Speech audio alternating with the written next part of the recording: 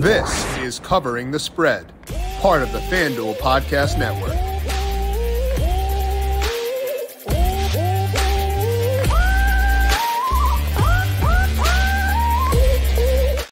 It is officially my favorite time of the year because the Daytona 500 is just around the corner and is coming up on Sunday or potentially Monday based on the weather forecast down in Daytona. And we've got the full menu of odds now posted at FanDuel Sportsbook for the Great American Race. We're going to break down the Daytona 500 for today by talking to Dr. Nick Giffen of the Action Network, getting his read on general betting process for Daytona, talking about some drivers he's keen on entering this year, and of course, his favorite bets at FanDuel Sportsbook for this week's race. This is Covering the Spread right here on the FanDuel Podcast Network and FanDuel Research. My name is Jim Sonis. I am a managing editor of digital media for FanDuel Research, joined here as mentioned by Dr. Nick Giffen. Check him out on Twitter at RotoDoc, and you can, of course, find his work at the Action Network, where he is a predictive analyst. He's on the Running Hot podcast, the Stacking Denny's podcast as well. Busy guy as always. So, Nick, I appreciate the time. How you doing today? Man, it's Super Bowl week. Oh, wait, no, it's Daytona 500 week. I'm mixing up all my big events here. Super Bowl's done. Daytona 500's next. It's one of the best times of year. We're going to have March Madness right around the corner. I know everybody gets sad when the NFL ends, but there's still a lot of good sports on. And honestly, I know it used to be where there'd be a 2-week gap between the Super Bowl and the Daytona 500. And like for us, like as people who are like doing a lot of research, that would have been nice. But like as a sports fan from that perspective, it's really great to have something to look forward to on Sunday, despite the fact there's no NFL. Yeah, and for us NASCAR guys, it's great when it's conference championship, Clash, right. Super Bowl, Daytona. Right. It's pretty good. It's a good deal. Clash is weird this year with the schedule change. Couldn't get any extra outrights or anything like that in there. But Denny Hamlin coming through at least to make it a little bit sweeter and prevent me from losing money elsewhere. So thank you to NASCAR for saving me in that regard. As mentioned for today, we're going to go through the Daytona 500 from all angles with Nick, getting his read on how he plays things for Daytona, things to know, any tweaks he's made in the next-gen era since they changed the cars over for the Cup Series at Daytona to get you ready for Sunday's race. But first, a reminder to make sure you're subscribed to Covering the Spread wherever you get your podcasts. Coming up later on this week, we're going to talk some NBA All-Star festivities with Tom Vecchio, get his read on where he's seeing value there this weekend. We'll talk some EPL with Austin Cass, of course. I'm going to talk NASCAR Truck Series and Xfinity Series on Friday as well. Let you know where I'm seeing value in my model at FanDuel Sportsbook for those two races. So a lot of good stuff still coming up here the rest of this week on the Covering the Spread podcast feed. Make sure you're subscribed wherever you get your podcasts. If you like what you hear, leave us a 5-star rating. And of course, you can find the show on the FanDuel YouTube page and over on FanDuel TV Plus. Get buckets with your first bet on FanDuel, America's #1 sportsbook, because right now, new customers get $150 in bonus bets with any winning $5 bet. That's $150 if your bet wins. Bet on all your favorite NBA players and teams with quick bets, live same-game parlays, exclusive props, and much more. Just visit FanDuel.com in the app and shoot your shot. FanDuel, official sportsbook partner of the NBA. Must be 21 plus and present in select states. First online real money wager only. $10 first deposit required. Bonus issued as non-withdrawable bonus bets that expire 7 days after receipt. See terms at sportsbook.fanduel.com. FanDuel is offering online sports wagering in Kansas under an agreement with Kansas Star Casino LLC. Gambling problem? Call 1-800-GAMBLER. Over the FanDuel.com/RG in Colorado, Iowa, Michigan, New Jersey, Ohio, Pennsylvania, Illinois, Kentucky, Tennessee, Virginia, and Vermont. Call 1-800-NEXT-STEP or text NEXT STEP to 53342 in Arizona, 1-888-789-7777 over the ccpg.org/chat in Connecticut, 1-800-9-WITH-IT in Indiana, 1-800-522-4700. Visit ksgamblinghelp.com in Kansas, 1-877-770-STOP in Louisiana. Visit mdgamblinghelp.org in Maryland, 1-800-GAMBLER.net in West Virginia, 1-800-522-4700 in Wyoming. Hope is here. Visit gamblinghelplinema.org or call 800-327-5050 for 24/7 support in Massachusetts, or call 1-877-HOPE-NY or text OPEN-Y in New York. Now, Nick, we're going to break down the Daytona 500 here in just 1 second. But first, because I've got you here, selfishly, I want to pick your brain on other stuff beyond just Daytona. Are there any drivers you're specifically looking to buy into this year, whether it be championship futures or potentially outrights once we're at the non-drafting tracks that are on the schedule? Yeah, so I think really I'm buying into Denny Hamlin this year. He's just like the Toyota. We got to talk about, their new body. I think that's going to help them, of course. But Denny Hamlin, he's a guy that just consistently wins year after year after year. And he's just probably, in my opinion, the best driver in NASCAR, along with Kyle Larson, I would say at this point in time. I think those two are the best. Certainly they've had their own run-ins before. And I'm just really high on Denny Hamlin this year, partly because I like the Toyota body. And, Chevy right now, they're just standing pat. So they're not really making any progress with the new body or anything like that. And then maybe as far as newcomers, I'm pretty high on John Hunter Nemechek in that Toyota camp. Of the rookies or the younger drivers, I think he may have the best path to success here, with Toyota only having 8 full-time cars. Sounds like Legacy Motor Club is going to get near first-rate treatment. So I think that's a really good sign for a guy who's already been in the Cup Series for a year before now, albeit not in the next-gen car.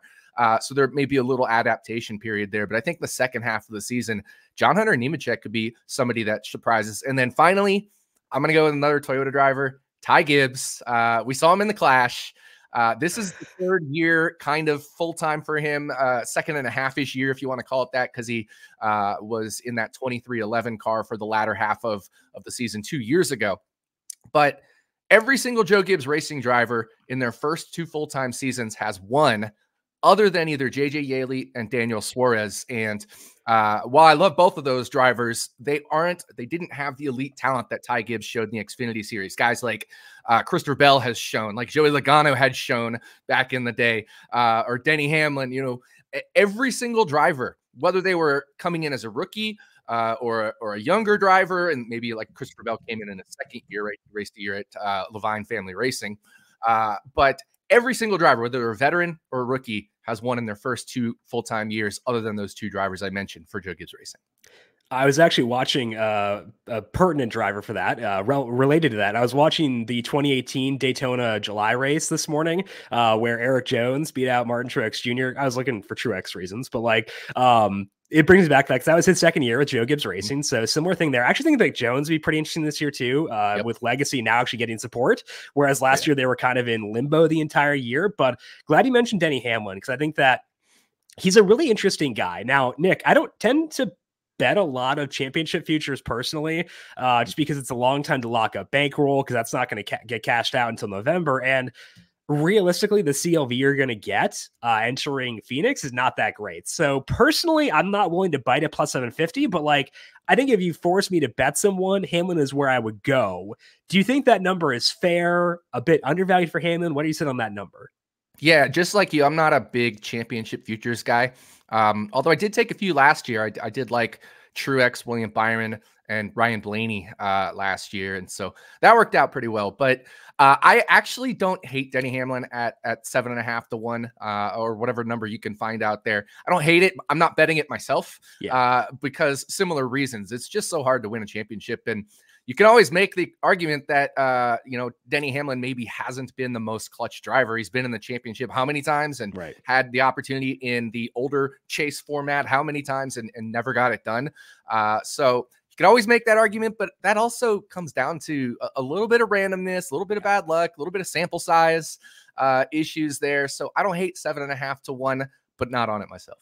I agree with that assessment. I'm glad you mentioned Ty Gibbs. I was so mad when he was running out front in the Clash. It's they're going to skewer his outright numbers early on in the year. But luckily, didn't get the job done there. So hopefully that keeps him a little bit lighter on the sportsbook side of things for the first couple of non-pack races. Yep. Let's talk now about Daytona process, because it's a very unique track, a very unique race from what people may have bet if they've been betting NASCAR before, but not at Daytona. So if people are diving into NASCAR betting for the first time, what should they know about this track before they place any wagers?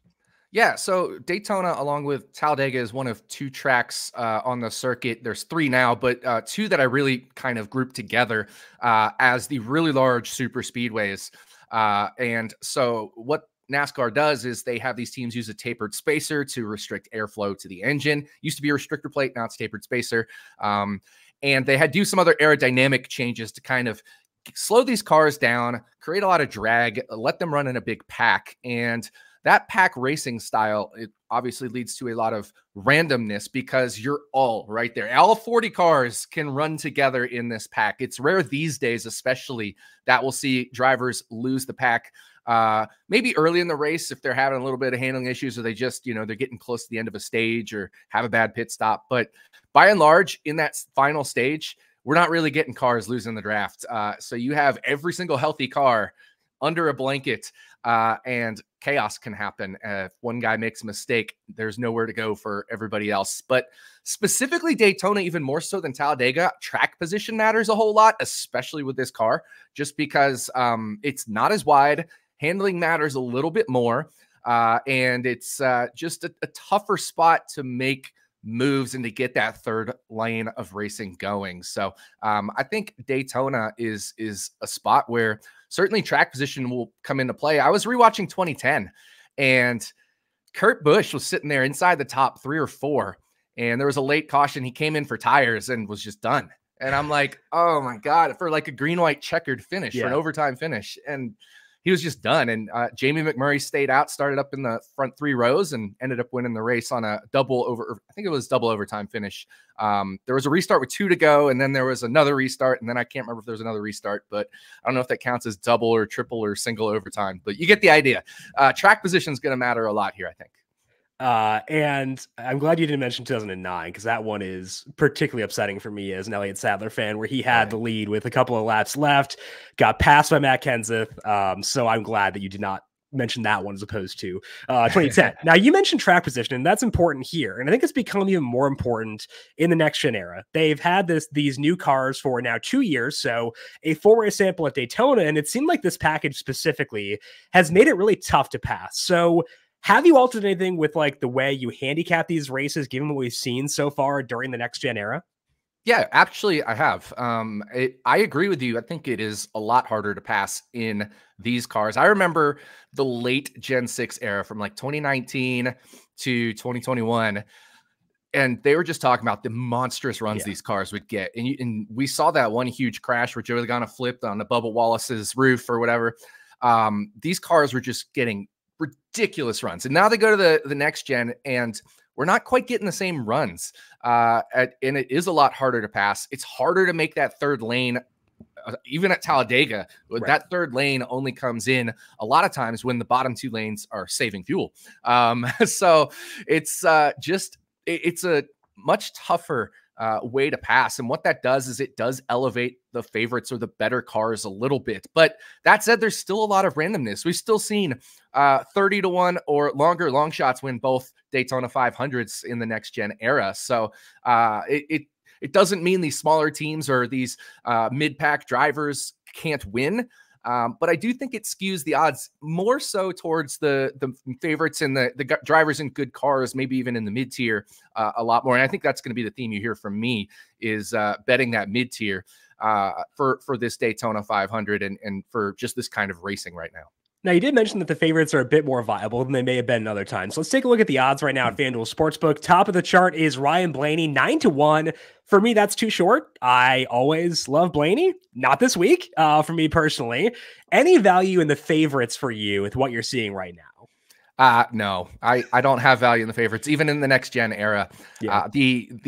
I remember last year, my Daytona 500 model, the highest win probability I had was something like 6.8%, something like that, which is just not going to get it at 14 to 1. It may be a little higher this year just because we now have more data and we have seen the favorites do a little bit better on these drafting tracks. But I still don't believe I will be touching anybody 14 to 1 or shorter. Now, you mentioned the mid-pack as being kind of the spot you're more so living in. So let's talk about the mid-pack. When you're looking at the drivers who are not the favorites, a little bit longer odds, you mentioned around 14 to 1 is potentially being the tipping point where you can start to at least consider guys. Who stands out to you as being a good value right now? Yeah, I'm going to look, like I said, in that mid-pack, guys like Martin Truex Jr., Tyler Reddick, here Bubba Wallace 20 to 1. All these guys are on big teams. You can look maybe at a guy like Austin Cindric, Ty Gibbs. There's a whole bunch of guys, Ross Chastain, in this 20 to 35 range. I think I've seen an Alex Bowman 35-1 out there. That kind of range, like especially if you can get some of these guys at 25 or 28 or 30-1, and then 35-1. I really like that range. Plus, the Stewart-Haas drivers, Chase Briscoe, Ryan Preece, you can get them in the 40s or 50s even, depending on where you're making your bets. And I think that's just the sweet spot for value. You're getting big teams, big drivers on big teams that are in double-digit odds range, like way mid double-digit odds range, not just like 14 or 16. So I think this is the range I'm going to be targeting this year with my Daytona 500 outright bets.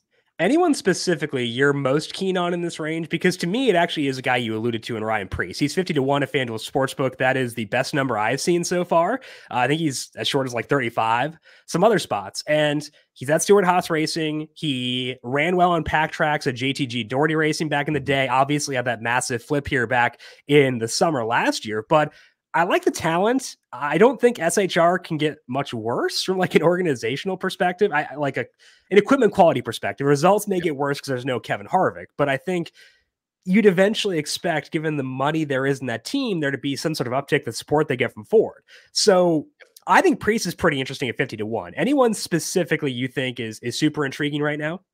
I always, and he's over, but I always gravitate towards Martin Truex Jr. at these tracks. He's so good at these tracks. He just hasn't had the results. He will often come through the field, find his way towards the front, and then something will happen. So I gravitate towards him, and that's why he ends up floating into the 30s sometimes. So he's not right now in the 30s, but if he falls back into the 30s, maybe after qualifying or the duels, I'll certainly be looking to grab him again. And then, like you mentioned, Ryan Preece, Chase Briscoe. I know I've seen Chase Briscoe in the 40s. Both of those guys certainly intrigue me, just like you said, from the Stewart-Haas perspective. Even Noah Gragson, he's had some good super speedway runs in Xfinity, and he was battling Ross Chastain for a win in the Cup Series at a super speedway one year before they got together, and that started their little feud. I don't hate these Stewart-Haas racing drivers. I particularly like Gragson, Briscoe, and Preece, like you said. Not as high on Josh Berry. I haven't really seen enough from him on the super speedways specifically, but I'm right with you there. So I think I just named a whole bunch of drivers. I didn't do a very good job of narrowing it to one or two. But that's kind of how I feel about this race. I love the mid pack. I like Tyler Reddick. There's I think a 30-1 out there on him. I like Ty Gibbs and 30-1. I'm just probably going to end up firing this mid pack based off what I see in the duels.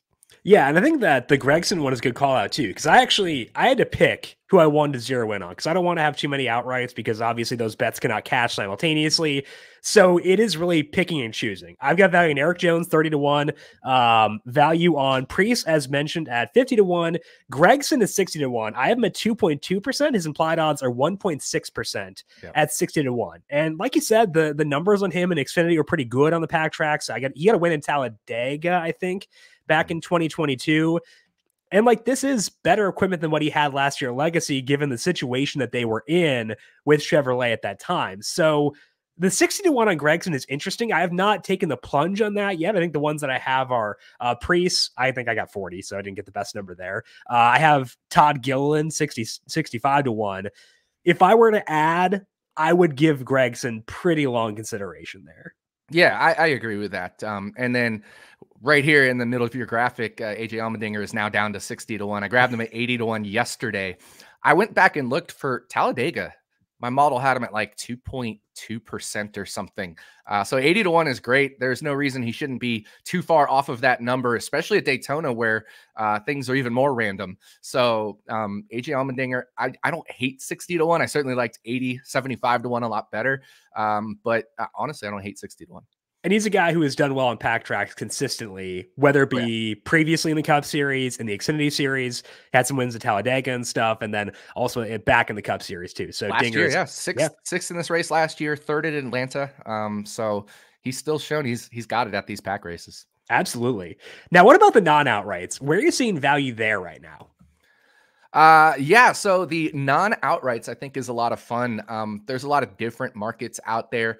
For me, remember how I just rattled off 3 Stewart-Haas racing drivers? I like Stewart-Haas to win at 12-1. If we just do a little math here, they're going to make up 10% of the field, 4 of the 40 cars.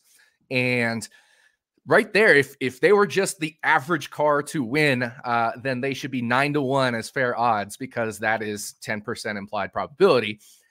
And I think they're maybe at worst the average car when we think about it. I mean, we've got 3 or 4 elite teams, but that makes up less than half the field. And then they're right there. They're the next team. And there's a lot of guys that have I shouldn't say a lot, but there's a few guys that have very low win probability that'll make the race.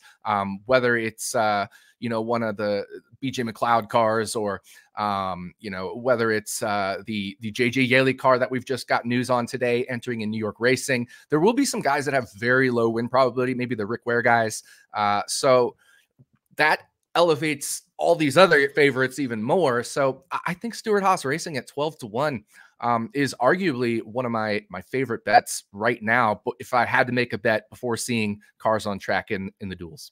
Yeah, the implied odds of 12-1 are 7.7%. I have them at 8.4%. So above that. It's in part because I got the value on Preece and Gregson specifically, but Briscoe and Barry could get the job done. I agree with your assessment of Barry, or I'm not as high on him, but looping together Gregson and Preece is pretty interesting. So I do also show value on them. It goes with the strategy of firing maybe like your Truex, Reddick, Ty Gibbs, Alex Bowman, and then Stewart-Haas Racing. And you could build a really nice card on that.